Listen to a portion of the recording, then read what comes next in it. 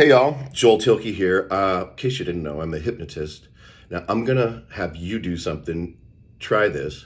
Actually, don't try it. Go ahead and do it. Clasp your fingers, hands together, just like that.